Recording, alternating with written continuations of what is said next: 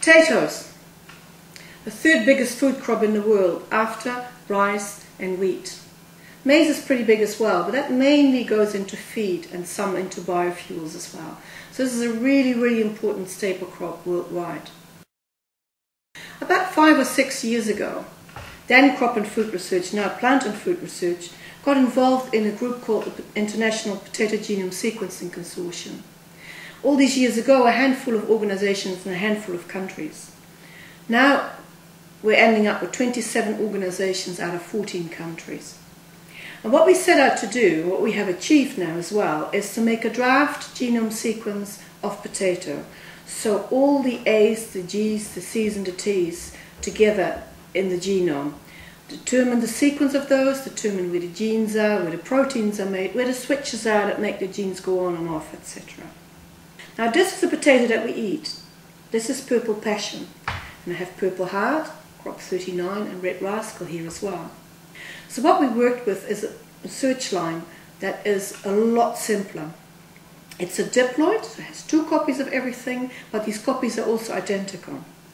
So we've pieced together all the bits of DNA from that simple research material that we call the baseline, and then we try and make sense of what is in here, how does that relate with the baseline. What we're trying to achieve is all that DNA sequence, all those A, C, G's and T's, and all the different genes that we have there, is to correlate them to what we actually see. What makes a red tuber red, and what makes a purple tuber purple? Now these are very simple visual markers, and you can say, well, I can see the difference between those. That's true, but can you see whether this one has a higher nutritional value than that one, or the other way around? That's a lot harder. And so what we're doing is to try and predict which of these genes in all these different lines are switched on and what they affect. Do they make better nutrition? Do they make disease resistance? And do they make colors or not? So in order to do that, we have actually sequenced a number of our own cultivars, and we're piecing them together at the moment to see what we can learn from that. What we hope to do in a number of years is to have genetic markers where we can, in the lab, say to the breeder, this is the one you really want if you're breeding for one that's good for processing, for making chips and crisps.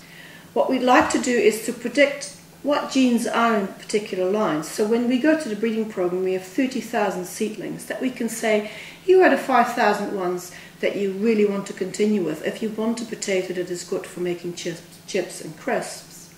And so we might not speed up the process dramatically, but we'll increase the efficiency of the program, where we're saying, here is the small collection of lines that are really of interest to you because the trait that you're after is actually very well presented in here.